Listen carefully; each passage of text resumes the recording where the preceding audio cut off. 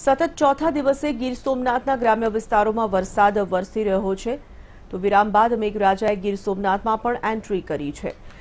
જિલ્લાના વેરાવળ, સૂત્રાપાડા, તાલાલા અને કોડીનારમાં ગાજવીજ સાથે મેઘરાજાએ ધમાકેદાર બેટિંગ કરી। વરસાદથી ઘણા વિસ્તારોમાં પાણી ભરાયા, પરંતુ સતત લોકો વરસાદની કામના કરી રહ્યા હતા અને આ વરસાદ વરસતા જ લોકોમાં આનંદની લાગણી જોવા મળી રહી છે।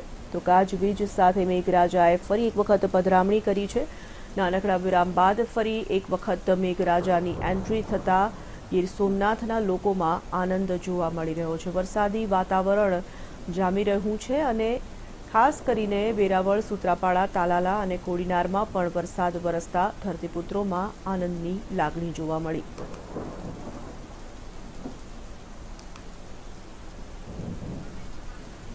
સંવાદદાતા રવિ ઠક્કર છે ફોન લાઈન પર ગીર સોમનાથથી। જે રીતે વરસાદ વરસી રહ્યો છે, રવિ, કેવું વાતાવરણ અને ધરતીપુત્રોમાં કેવો માહોલ?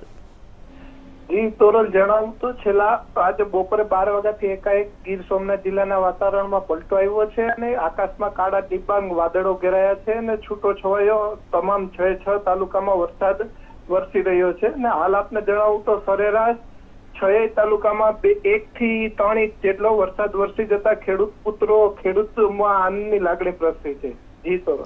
રવિ, આભાર જાણકારી માટે। તો ધરતીપુત્રોમાં ખુશીની લાગણી જોવા મળી રહી છે। વેરાવળ, સૂત્રાપાડા, તાલાલા અને કોડીનારમાં પણ વરસાદ વરસી રહ્યો છે। ગાજવીજ સાથે મેઘરાજાની એન્ટ્રી થઈ છે।